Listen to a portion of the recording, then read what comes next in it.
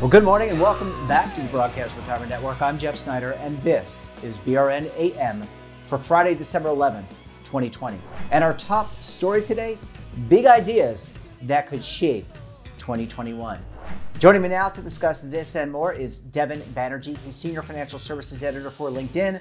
He's also the editor of the This Week in Finance newsletter, which of course you can find on the LinkedIn platform. Devin, great to see you. Thanks for joining us on the program this morning. Absolutely, Jeff. Always good to chat.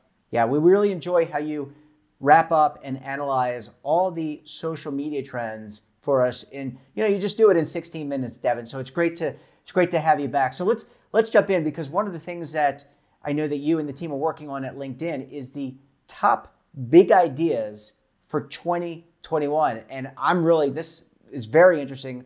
I want to hear what you and the team have to say. Absolutely, Jeff. You mentioned top social media trends. We've taken those trends from 2020, as well as our reporting, as well as what some of our most influential members on the LinkedIn platform were talking about, and turned it into 24 big ideas, or predictions, you might call them, for the coming year, which of course we are just a couple of weeks away from. So in this first segment, I'm going to talk about some related to global dynamics and entrepreneurship. And then in the second segment, doing your job a little bit for you, Jeff, we will get into some of the ideas specific to the finance, economics, and investing space. But let me kick off with a couple. As I said, there are 24 in total, but one of them that we really focused on was this pandemic will unleash a new wave of entrepreneurs. If you think about last decade's Great Recession, that set off a wave of entrepreneurialism as high unemployment encouraged, would-be business owners to pursue their own great ideas rather than relying on that turbulent job market. We saw in Silicon Valley juggernauts being spawned like Slack, Uber, and Airbnb in the wake of that downturn. And we think, based on our reporting and some of the people we've spoken with, that we can expect the same when the dust settles from this crisis. As a matter of fact, we're actually already seeing that begin, as you and I have spoken about, Jeff, with scores of restaurants and retailers permanently shuttering without a viable comeback. Frontline workers are launching, ventures like traveling hair salons, virtual workout classes. And as we've spoken about, we've seen here in the U.S. new business applications, which, entrepreneurs and would-be entrepreneurs have to file with the IRS for tax purposes. We've seen those new business applications skyrocket almost 40% year over year as of about mid-November. And so we're seeing this already occurring.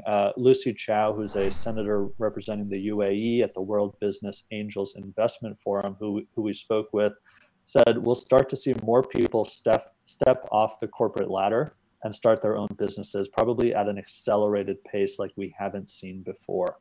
So that was one very important big idea that got a lot of attention. Another one I'll mention is about China.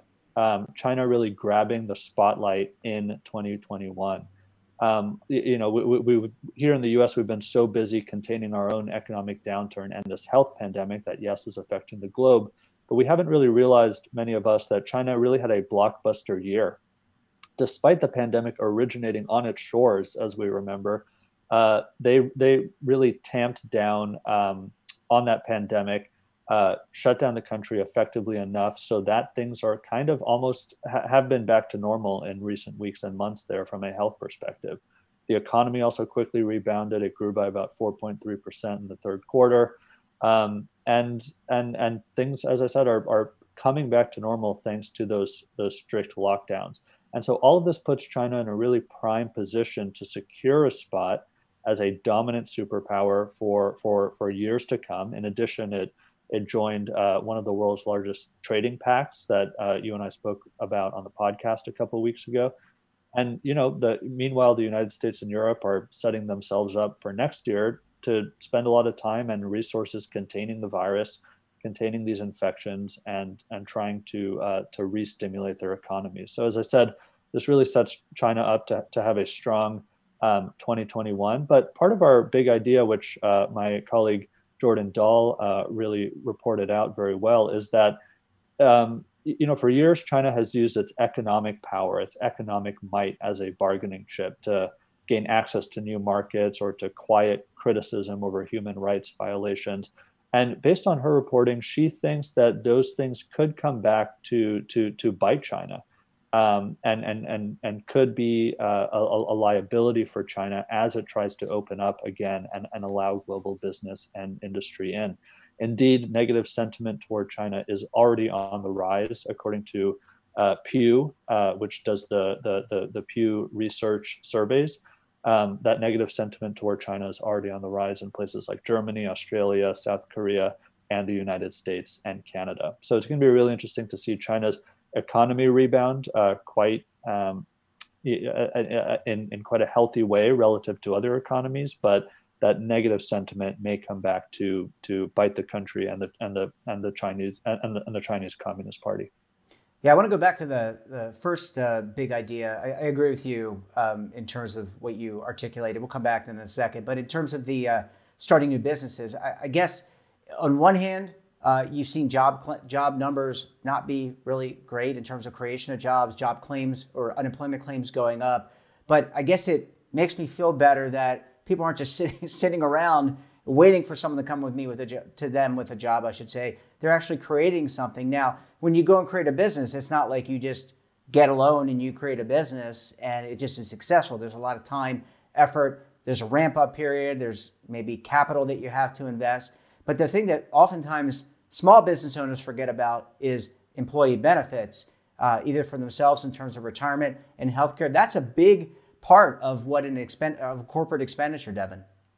That's a very important point, Jeff. And you, of course, are a perfect voice to speak about that, given that you are an entrepreneur yourself. And so, yes, this big idea, and this is why we call them big ideas, because obviously you can drill down and there's so much nuance to each of these stories. But we're seeing this as an overall trend. Those new business applications pick up, the signs that will continue like it did after the last downturn.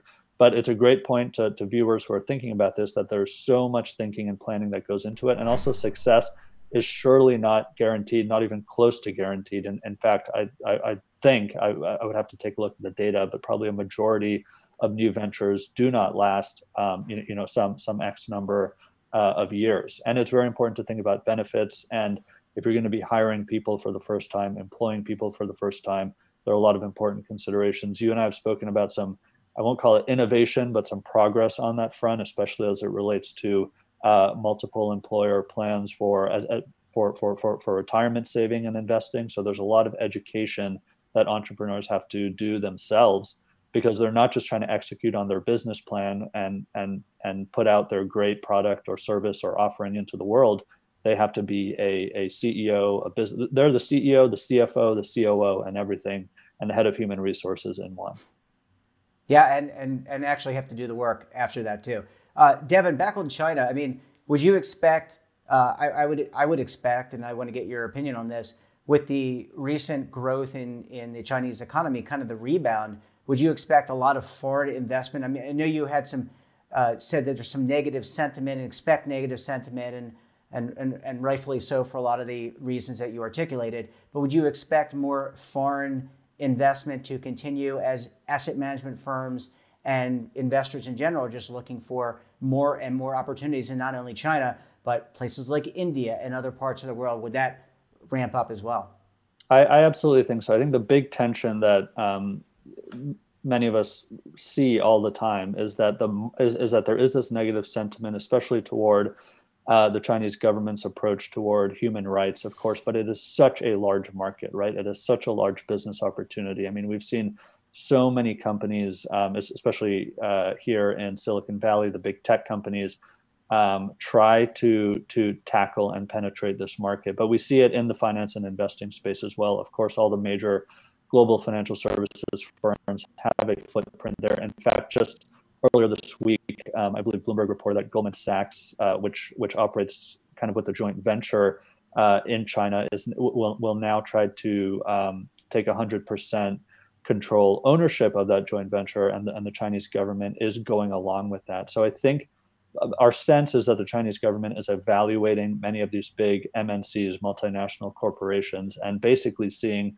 which of them is the lowest threat to China or the safest bet, and allowing them to enter the market even more. But it comes with compromise, and it comes with probably backdoor MOUs, memorandums of understanding regarding criticizing the government or speaking out about the government's policies and approaches toward its citizens and human rights. So it's going to be a really, this has been happening for a couple of years, but it's coming to a point where the Chinese market is recovering well relative to other markets and growing so fast. And these big companies are going to want to, find a way to enter that market. Yeah, really interesting. It's something, definitely a big trend that we'll have to watch going forward in 2021. Well, let's take a quick break, Devin. When we come back, we're going to turn our attention to economics and finance and find out some big ideas there. So you're going to want to stay tuned right here on BRN AM.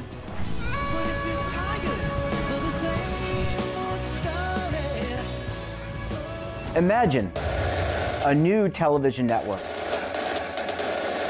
that will make you richer, healthier, and in control of your financial future.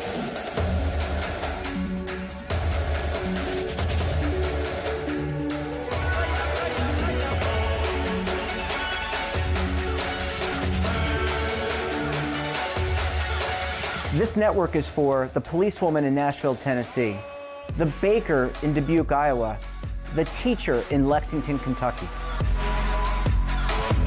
We want to make the idea of savings and retirement culturally relevant. But what do you see as a defining issue of the midterms, especially for the smaller businesses? I mean, they are the lifeblood of the American economy.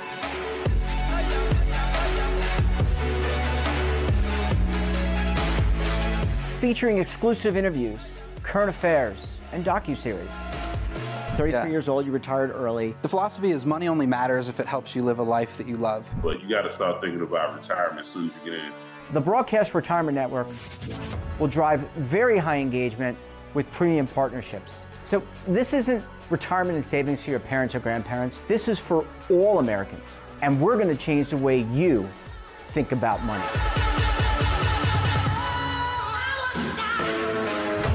Welcome to the next frontier of retirement and savings. This is BRN, the Broadcast Retirement Network.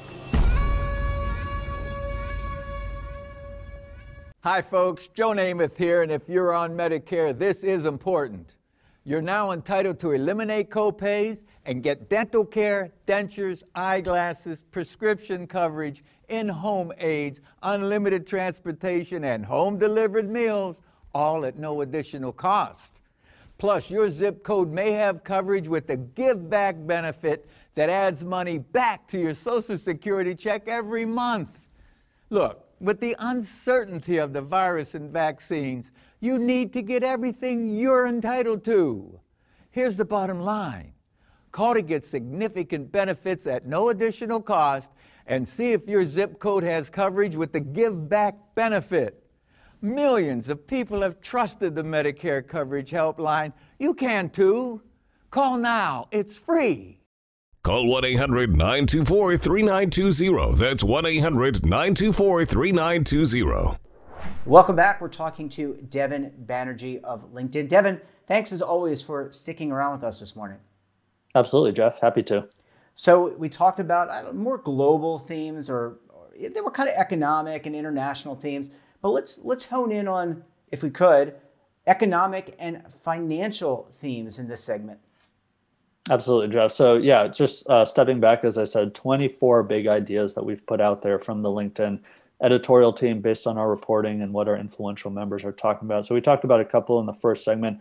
There are many more I should just mention for people to take a look at. One's related to travel for next year. One's related to Brexit, to healthcare, and how this pandemic will change the healthcare industry. There's one related to Brexit that's really interesting, which is occurring right now in a very messy way.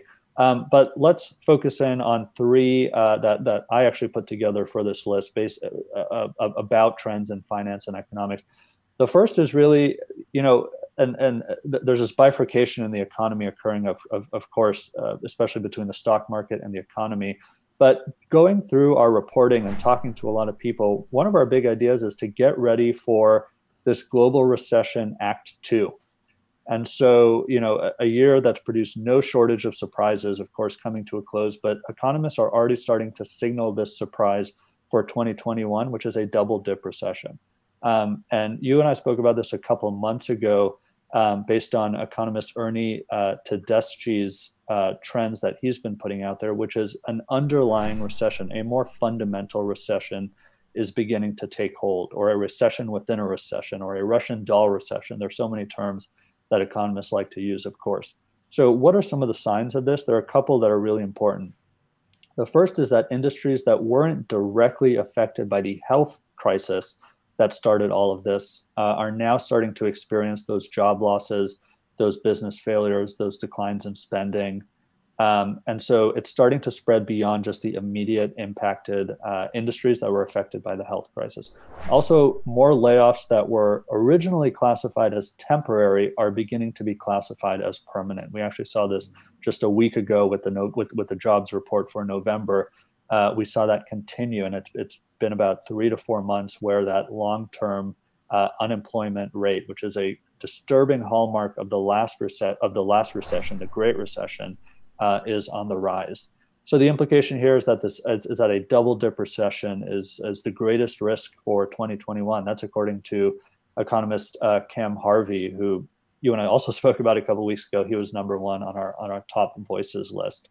Other economists like Mohammed El-Arian agree with that, and Mohammed in particular deems that risk of a subsequent recession or a double dip recession high and rising based on global data he's watching from the manufacturing and services sectors. So something, of course, all of us are going to want to keep an eye on. There are human implications for this. The United Nations just earlier this week appealed for $35 billion to support its humanitarian work, projecting that a record number of people are going to need assistance in 2021. About 235 million people the UN expects will need humanitarian assistance. So that's the first big idea I'll mention. And so let's keep an eye on that going into the new year. The second of the three is actually one that you and I did also speak about, which is millennials, this millennial generation really rising in clout, especially as it relates to the investment management industry. And that this millennial generation may be able to remake that industry in its own image. And so there are 4 big trends within this big idea that we're tracking. The first is that millennials are about to enter their peak earning years of their careers. So they're starting to climb the corporate ladder. They're replacing retiring baby boomers. So Bank of America research finds that these millennials' earning power will jump by almost 75% this decade. The second trend in there is that boomers are not only retiring, I mean, as you know, Jeff, unfortunately, they're also passing away as well.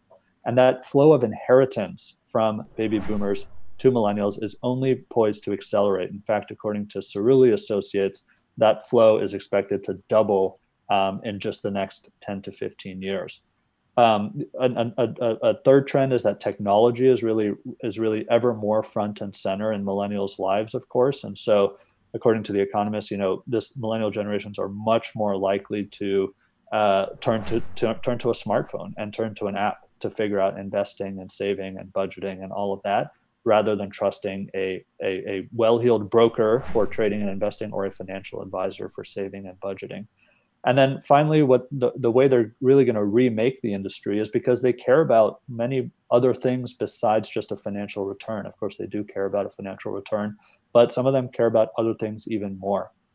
So Morgan Stanley research has found that people under the age of 35 are twice as likely to sell a stock if they consider a company to be environmentally or socially unsustainable. And so Christina Hooper, the chief global market strategist at Invesco, who I spoke with for this item, really expects that to continue. She sees ESG as top and as front and center and top of mind for all of her new clients, especially in that younger generation. Yeah, look, I think that there's a lot of merit to what you're describing. And I think, look, every generation has its focus, Devin, on what's important to them. I don't think this, by the way, has to be a conflict. I think it's just a matter of prioritization. Clearly, the ESG sustainability discussion is one that is just, flying into the clouds, right? I mean, it is just something that is just really taken off. You've seen assets grow significantly this year and in years past. And so that would be a top priority for certainly millennials. What about, you mentioned technology, apps like Robinhood, right? And others where people are now trading online. You mentioned they're not consulting brokers. They're using robo-advisors like Betterment and other services. I mean, this is, and I also think it's not just millennials. I think it's people, Gen X like myself, or even some boomers. People are they've adopted new technology during this pandemic. So I think that this is, I think you're right on. I think it's a trend that's just beyond not just millennials. I think collectively we are reinventing investing in finance. Yeah, that's absolutely right. I mean, consumer adoption of technology across generations, of course, is on the rise. And so this, I think when we look back at centuries or 50-year periods, I think all generations 50 years from now will be entirely, operating on smartphones effectively for everything in their personal life. And it's not just consumer adoption of technology. As I mentioned, there's a third idea we had related to finance and economics, and this one is really more related to business operations as well, which is that businesses will really look to court the wealthy a lot more in this K-shaped recovery. So of course, one leg of the K is going up, the other leg's going down. If you're a business, you want to ride that upper leg of the K. You want to court people who are doing well financially right now. And so it's a bit unfortunate, but that is from a company standpoint what they want to do. And so we're seeing, movie theaters that have been sitting largely empty start to look to private screenings to fill that gap, or hotel chains are looking to, well-to-do workers seeking private offices overlooking the beach. We're even seeing dollar stores targeting wealthier customers. Dollar General has rolled out a new brand of stores called Pop Shelf aimed at more affluent shoppers. And the implication, as I said, for companies is that the makeup of them will change as well. David Hunt, who's the CEO of PGIM, the big asset manager who I spoke with for this idea, thinks that companies across the globe will shed assets that have historically defined them, like factories, machinery, or regional offices teeming with people. And instead, they're going to heavily invest in intellectual property, software, online digital platforms, and proprietary data and algorithms, all in the effort to track and meet these customers, the wealthy customers, to follow the money, if you will, to meet these customers where they are. And so that is really changing the makeup of companies as well as this K-shaped recovery continues. Yeah, I think that last one, Devin, I think it's all about the data. I mean, when it comes to targeting and being able to target certain demographics and be able to look at people's purchasing habits are, I think that is and as long as you can act on it. I mean, it's one thing to collect it. It's another thing if you can actually act on it. I think if you can be a company that collects that information or gathers that information and then can develop strategies to act upon it, you're obviously going to be more successful and you're going to be ahead of your peers. Yeah, we've heard the phrase "data is the new oil" from so many people we interviewed for this list of big ideas, and so that's absolutely the future. Yeah, absolutely. Well, Devin, always a pleasure chatting with you, and look forward to chatting with you again. I know next week you're going to be off, so we'll have a very special guest. We're not going to say exactly who that is just yet, but Devin, we wish you the best. As always, great talking with you, and we look forward to talking with you again very soon. Thanks, Jeff. Take care. And that wraps up this episode of BRN AM. Have a topic of interest or someone you think we should talk to? Then drop us a line. And don't forget, for all the news in retirement, markets, technology, personal finance, so much more, check out today's edition of our newsletter, The Morning Pulse. Don't forget, we're back again tomorrow for BRN Weekly. We'll be taking a look at some of our best segments for the week and have a very special interview planned.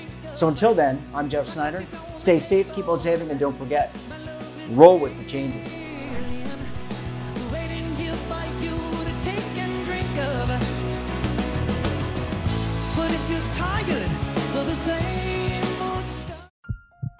Are you being audited and do you owe the IRS $10,000 or more in back taxes? Is the IRS threatening to take more of your money? Don't fight the IRS alone. The Tax Doctor is here to help you negotiate your tax bill and reduce your stress. The IRS can freeze your assets and seize your bank accounts, but you can stop these IRS actions.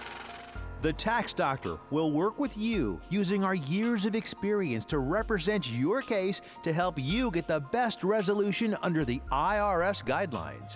Help is here to deal with the IRS to reduce your stress. We've handled thousands of cases, so we know what we're doing. If you owe $10,000 or more in back taxes, do not call the IRS alone. Call a Tax Doctor now for a tax emergency analysis. Call 800-224-6439.